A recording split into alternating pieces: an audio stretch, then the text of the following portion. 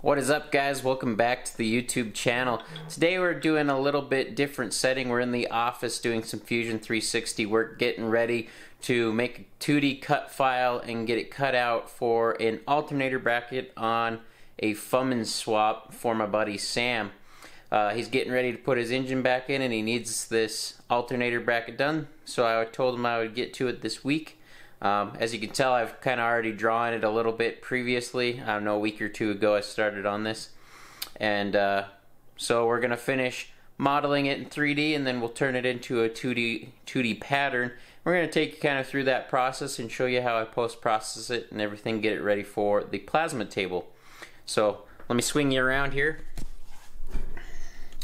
What we got going right here is these three holes mount on the water neck on the Fummins, and then this is the lower radiator, some part of their lower.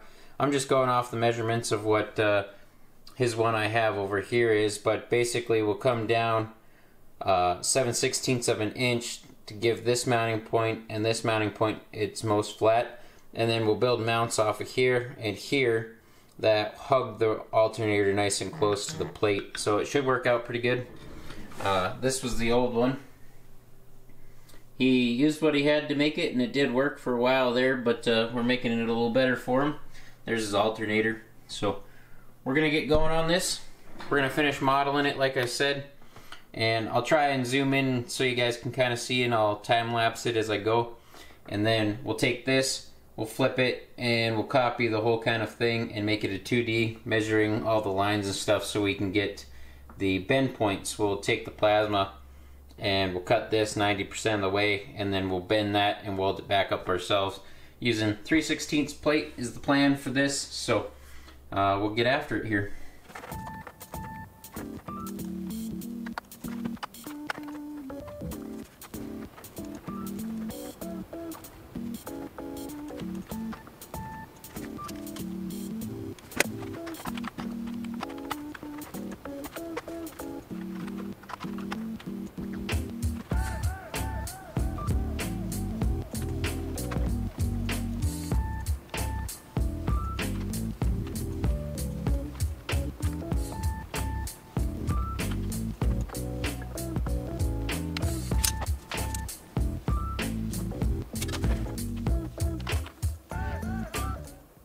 Okay, I just threw together a couple mounts where the alternator brackets will be. These will be welded on after we laser sight it in and all that. I gotta do some measuring. I want the alternator to sit about centered and as close to the plates as I can. So I gotta grab my digital gauge and stuff. I'll probably mess with it tomorrow night. Go hang out with the wife tonight, but I'll adjust these heights so that I can get it with maybe a 1/2 inch air gap on the plate. Get it as close to sitting there as I can. And after that, we'll call it good. We'll get all these heights and then we'll just copy these and remake the bottom plate into a 2D form and call it good. So that'll be tomorrow. We'll get all that figured out. So, alright guys, it is the next evening. When I shut the camera off last night, I did a little bit more work and I just created a flat pattern out of the 3D rendering of this. And tonight we're gonna finish figuring out how much height and everything we need for the actual standoffs that will be welded to the plate. I'll show you that and how I created the 2D pattern here. So I just projected this half and this half on a new sketch, and then I measured the line of the bend, which came out to be longer. If you were to just project this and this straight up on the same sketch, it would be too short here, so you have to account for that bend, and that's why I drew it in 3D first. So that gave me a way to distance this out, so I just moved these that exact distance away from each other, then did another sketch with a box, a rectangle. I finished it out with projecting those, and then I joined it all together. Whether or not that's really the right way to do this, that's how I did it. And then I measured out on this one from this edge to where the bend starts here, and from this edge to where the bend starts here. Made my two lines, and then we'll project this with the 2 lines as one sketch, save it as a DXF, and that will give us the cut file for this whole section, this piece. So yeah, next we'll figure out exactly what heights we want these to be, remake those. We'll do the same idea. We'll make a sketch with the projected files and save them as a DXF, and then we'll open them up and start going through the manufacturing process to make a cut file. So I'm going to put you guys on the stand and we'll go through projecting this out real quick.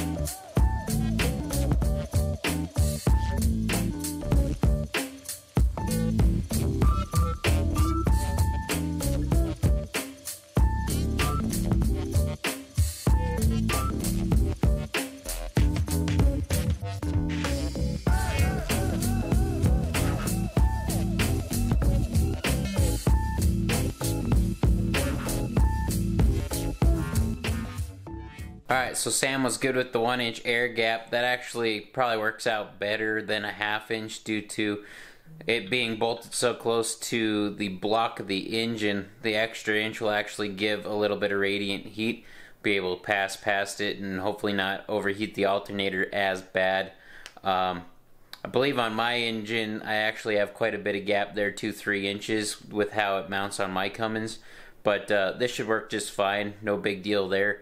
So we're gonna go ahead and make new sketches. We'll probably flatten these out and we might nest them a little bit and do some weird stuff. We'll copy them and that kind of stuff, and then we'll save those as a DXF cut file as well, and then we'll go through the post process, and maybe tomorrow night we'll get these cut out for him so he can get putting it together. So we're gonna go ahead and do that. I'll try and zoom in and explain what I'm doing as I'm going, but usually it won't take too long here.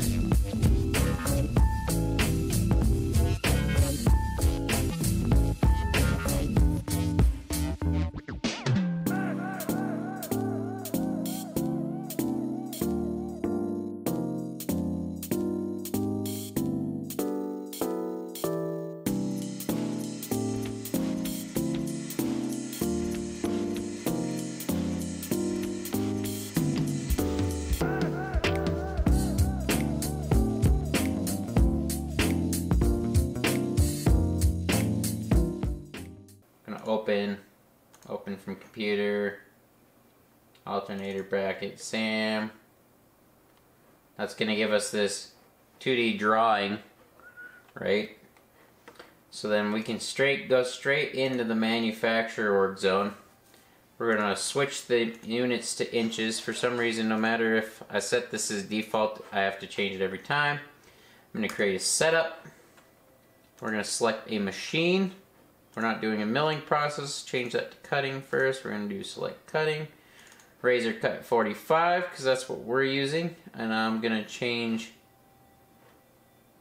let's do this corner, stock placement. Let's see, stock 4000 over, that's fine, that's alright. So then we're going to come over here, we're going to make a 2D cutting profile. Select a machine. And let's do 50, I have to go measure that, 55 thou kerf, and we're actually going to run this down to about 15 inches per minute, just because I know that holes you got to cut way slower, and I'm going to do all the holes of these first. Okay, heights you don't have to change anything. Passes we're going to do switch to in computer, and left compensation because it will make sure it cuts on the right, better side of there. So this is where holes are pretty not too bad. We're going to change the lead-in distance to bigger than our kerf, so we're going to do 0.065. We're going to do a 90-degree sweep-in angle, and we're going to do a lead-in radius of 0.025, or yeah, 1/4 inch would probably work. And we're going to do a pierce clearance of 0. We'll see if that airs out. Nope, that looks alright. But what that'll do is when you come around and you cut your hole, it'll swing back through and cut, and it'll usually knock the nib off that you would get if you just cut in and cut out without a lead in or lead out. Actually, I might edit that even and shorten the lead out Let's see, lead in distance. Do I have lead out, exit? We're gonna show, we don't want to make it same as, we're gonna do lead out as 90.025, but we're gonna make the lead out distance half the distance of before, so 0.04-ish.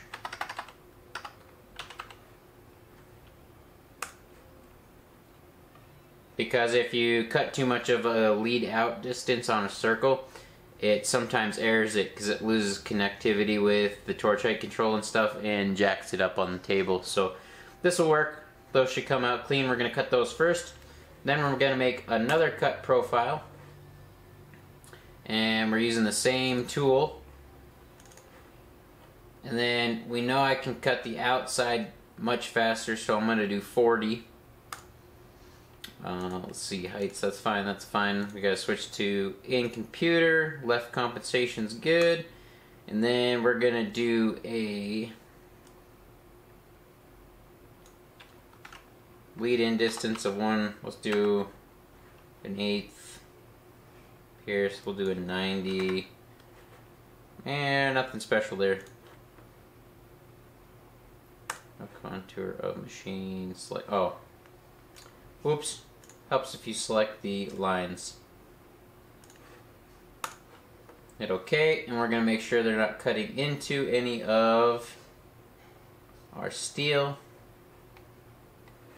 Those look okay. This will notch into one of my pieces. That'll be alright. This is kind of waste, but that'll work. So, now we're going to post-process it. We're going to save the setup.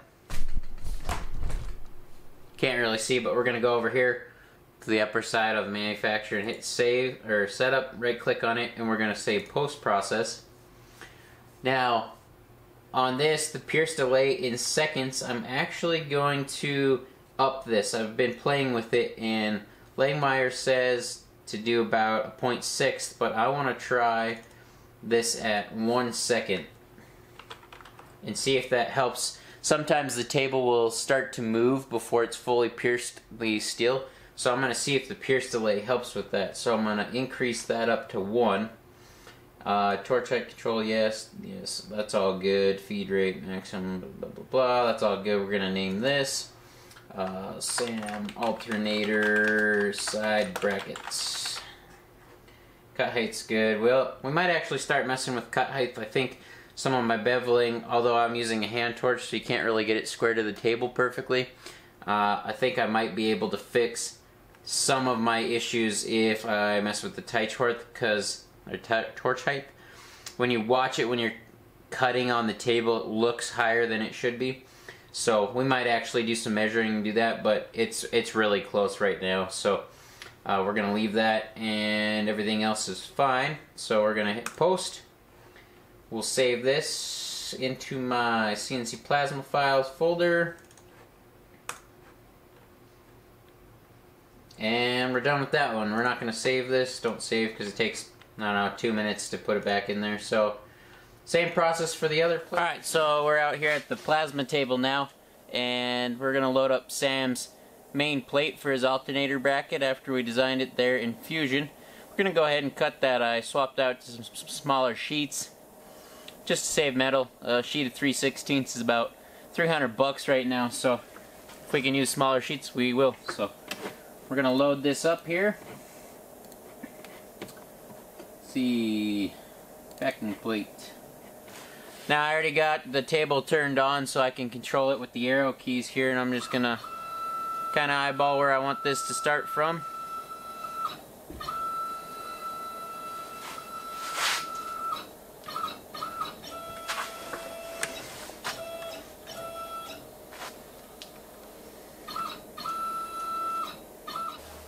So I changed the inches per second. I'm sorry you can't see it. I don't have my other camera going, but I'm kind of jogging it so I can get as much of the metal used up as possible. So I'm going to 0. And we're going to set program origin to that corner right there. So what I'm going to do right now, since we already loaded the program, I'm just going to hit dry run. and then hit start and make sure that it's all functioning.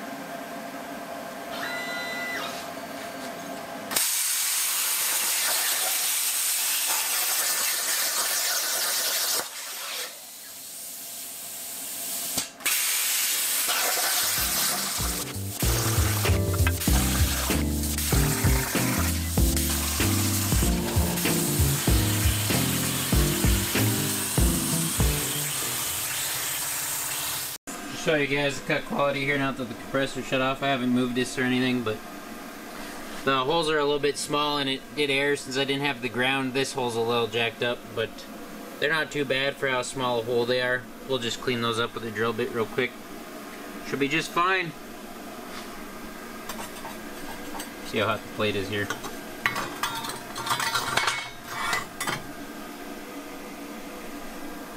A little bit of beveling.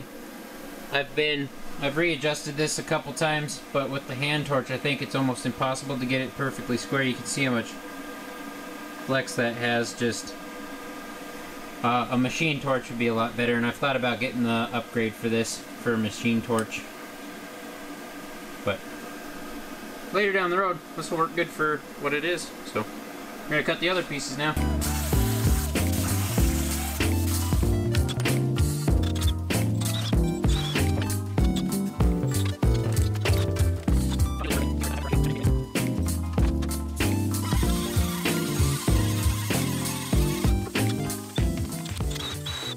Alright guys, just to try and get this part done real quick since Sam's going to be in town tomorrow, I just went ahead and used the digital gauge finder to bend it at the angles that I built everything around, and I tacked it. I tried tacking it with my MIG, but it's an old Miller. It really doesn't work that good, and the tacks cracked right away.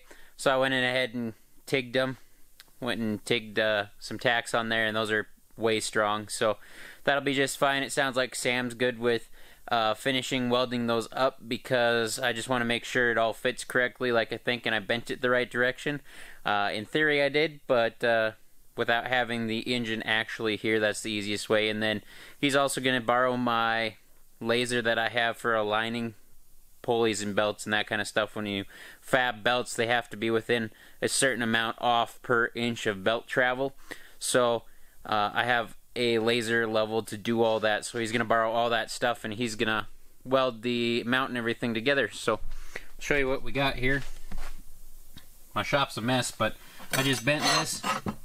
This makes up slack in a couple of his parts. The measuring it out, the holes come out right, but I just want to make sure everything's good before I finish welding it up for him. Those are those terrible MIG tacks, but then you got two separate sized mounts with two different bolt holes.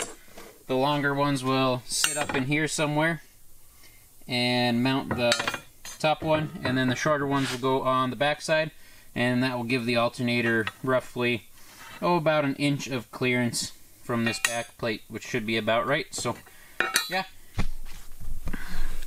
Anyway guys, thanks for checking out the video. On the next one I will be sure to use a screen capture project, and we'll go through the entire process of making a part from design all the way to cut with every little thing, so you guys can actually see a little better and see what my process is. You know, I'm not saying my way is the best or whatever, but it is a way, and I get there in the end. It may not be the fastest, but yeah, that's how we go. Thanks for watching guys. We'll see you next time.